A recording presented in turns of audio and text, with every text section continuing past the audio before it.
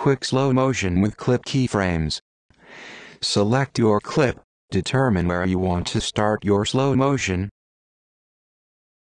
Go to Timeline Display Settings, Show Video Keyframes.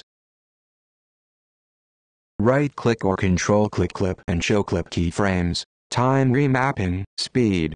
Select the start point of your slow motion. Command-click, add keyframe, pull down to 60%.